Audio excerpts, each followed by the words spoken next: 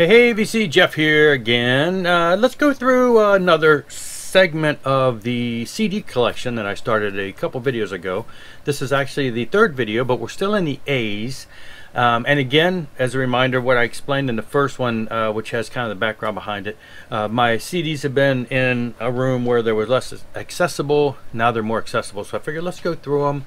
Let's pull them out, maybe listen to some of them on the big stereo, rather than the history for the past probably 10 years of just ripping them to the computer and listening to them through the computer speakers. I've been enjoying more of them on the actual stereo system where the the vinyl record player and all that is, and they sound a lot better. On the bigger system. So been pulling them out, going through them. Figured I'd go ahead and catalog them here for you all in these videos. And yes, this is the third segment of A, and this will be the completion of the A's. A's are done. So anyway, let's get right into it. We ended last time right before this, and now we're up into Anthrax. So I'm not going to explain all of these. Of course, most people know what all these are, but you can see this one's still in the shrink wrap because I bought, you'll see almost all of them in the shrink wrap.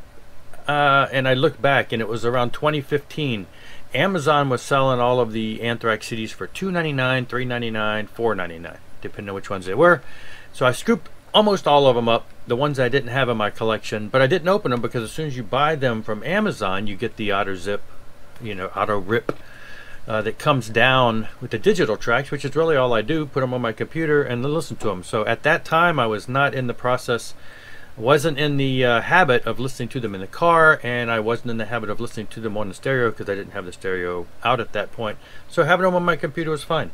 So I need to rip these open, give them a spin on the real record player there. This one I don't think but part of that deal because it's a totally different thing. This is We've Come For You All plus The Greater of Two Evils.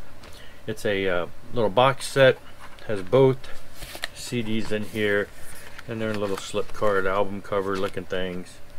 Kind of a neat set. I recall buying this for a real good price considering it was 2 albums worth, so that was kind of cool. This one I bought used at some point. You can tell it's Sound of White Noise. It's got the, I know exactly what store this comes from.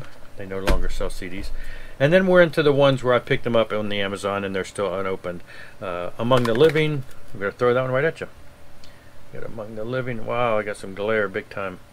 Among the Living. This is supposed to be sideways like that. Spreading the Disease. This one was not one of those. Attack of the Killer Bees. I believe I still got this on Amazon, but either I opened it or it was not one of those sales that I got that was sealed. State of Euphoria. Again, shrink wrapped. Persistence of Time. Still shrink wrapped.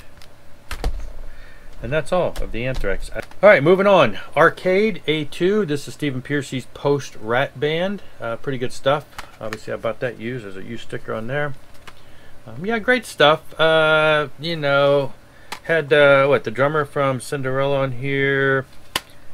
It was good. It was kind of like a more modernized, modern music rat feel. Still kind of melodic-y, metal-y, but also kind of a little alternative feeling. This was their first album. I dig them. I think they're great. Love to see these on vinyl one day. Alright, then we're moving into Armored Saint. Nod to the old school. This is a cool compilation of stuff and demos and some other things at the time. Revelation. And then we got the box set of Symbol of Salvation, which is the Metal Blade series that had the whole album, plus some bonus tracks, plus some interviews, demos, things along that line. It's in a 2 CD case. That was the second CD there. I'm a big Armored Saint fan, so, and preferred John Bush with Armored Saint over his work with Anthrax. Face of Fear.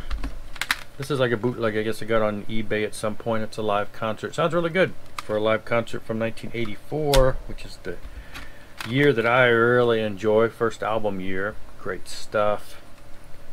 That's a Rock Candy reissue. And this is probably an unofficial release of the first album. It's got 5 tracks on here, but it's also got Sirak Ungol, One Foot in Hell on the back side. So it's one of those double, and I think I have another one, these Reborn Classics. I have another one from that series, which is, I guess we'll get to it, Driver and Prophet on this back-to-back. So anyway, Ascension Theory. I think I ran into these guys probably back in the day on MySpace. Kind of a prog, definitely proggish feeling. Not exactly sure. I do remember talking to them on MySpace and stuff. I don't think it was Facebook days. This would have been MySpace. But they had 2 albums at the time. Yeah, that's great stuff. All right. And now we move into Autograph. Get another one that is still in the shrink again. I must have bought it for sale on Amazon. The only Avenged Sevenfold I own on CD, aside from the Best Of album that I got from Aaron on vinyl as a contest winning, but this was the only album I bought. Can anybody guess why? You in the back? You in the back? Yeah. It's because Mike Portnoy played on it. Yep. I bought it because of Mike Portnoy, not because I was an Avenged Sevenfold fan. I don't not like them. I know they're real close to a modern version of a classic metal band, and so I do enjoy their stuff. I just never bought any of their stuff, and I'm not opposed to that. If I run into it for sale, I'll buy it. But I bought this specifically because of Portnoy's involvement. Avion, the reason I bought this is because Lance King, vocalist that I really like, he does a lot of work. He's kind of a singer for hire. He does a lot of work for a lot of different bands. This was one of them, and because of his involvement, I got this. Very, very melodic, powerful singer. I love his stuff, love his voice, and this is just one of those bands that it just comes alive with his work. Balance of Power, another band that is really good by him, and this is the second album. He's also done some stuff with Pyramaze, which is really good, and they've got some other singers, and they're all just good traditional metal type band. All right, Ayreon. I bought a lot of the stuff by Ayreon back in the day. Haven't kept up with it. I got a lot of the stuff now digitally, but didn't buy a lot of it, and have yet to get any on vinyl. Very rock opera, symphonic, power metal, lots and lots of guest singers usually. James Labrie from Dream Theater, has done some stuff with them, which I always like to scoop up. This is one of the early ones where they actually reissued it as a revisited album, so it's a CD and a DVD. I enjoy the stuff. This is one of the early days. This kind of goes along with it, same guy, but this is Star One. Again, lots of different musicians, lots of different singers, a rock opera that plays onto all kinds of